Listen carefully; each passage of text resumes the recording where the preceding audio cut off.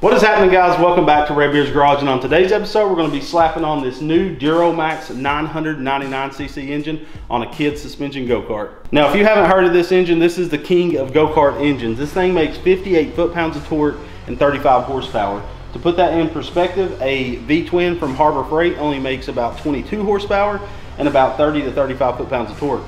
So this engine is almost as if you took a Predator 670 and fully built it, and it makes it stock.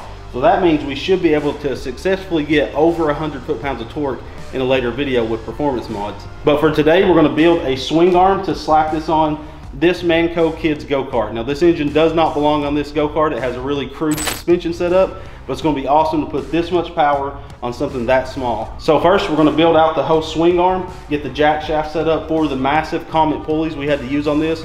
Duromax was a couple of sweethearts, and they sent us out some Comet pulleys that was made for a massive concrete trowel.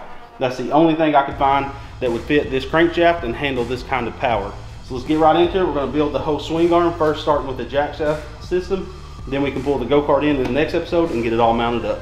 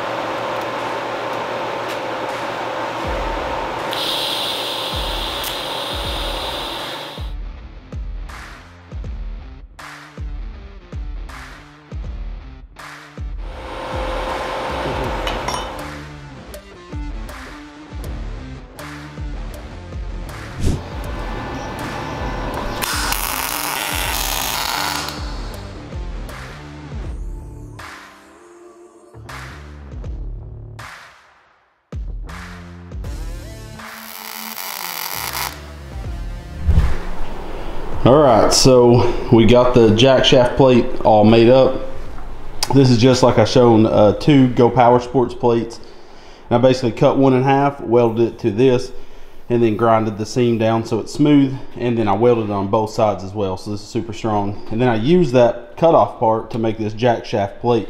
So basically this is a 1-inch live axle, two 1-inch live axle bearings, so this is super strong. We'll never really bend that. We don't need another axle bearing. I know some people will think we need to put one out here, but there's no way we're going to bend this because there's no shaft showing, so it's really, I mean, it'd be super hard to bend that. And then we'll have a double 420 sprocket out here. I don't want to run 530 or something large like that because the sprocket has to be so huge to get the right gearing. So what I'm going to do is machine up two I think 14 teeth sprockets and TIG weld them together on one hub, one wide hub, so we got a big key in here.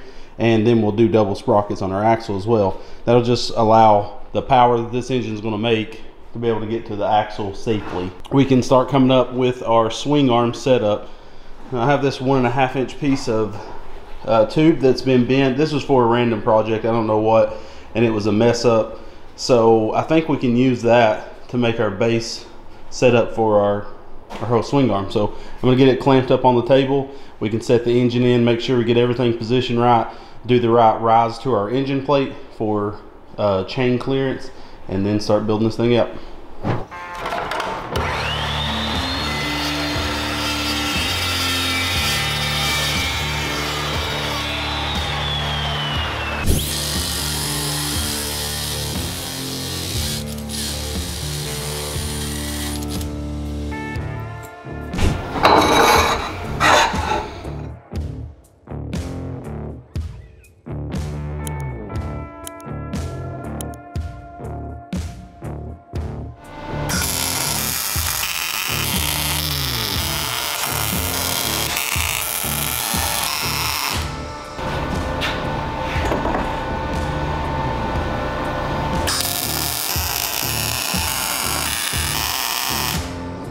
All right, so here's the setup. We haven't built the little extensions because I don't know how wide my axle is going to be, and those have to be for the width that the tires are going to run. So we'll do that at a later time. But you can see the whole setup. This is not how close the jack shaft is going to be to the engine, so we don't have to worry about the chain. But this axle will also be cut down.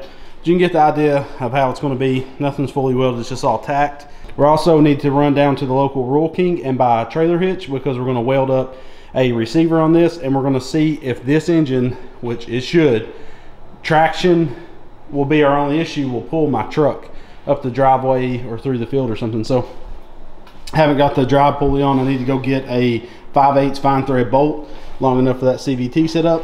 And by the way, this is a Comet 1190 series CVT off a concrete trowel setup, like a ride-on trowel. So it's made for a ton of power. It's rated for 100 horsepower. So yeah, so I'm gonna get everything welded out. I'm gonna weld out the engine plate, weld these tubes, get what I got done right now welded out, and then we can go measure for our axle width and get the extensions, axle hangers and everything on, and brakes, and then we'll be good to slam it on the go-kart in the next episode.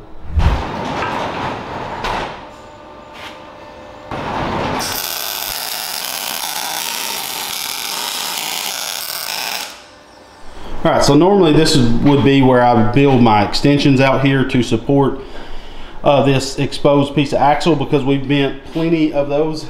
But I think what I'm going to do is leave it sticking out like this. If we bend it, which we shouldn't, we're not going to beat the crap out of it. Well, we'll see. But if we do bend it, we'll just swap it out with a new axle. But we're going to do dually tires on a later episode. So I don't want to build these portals because that would block us from having dual tires out here.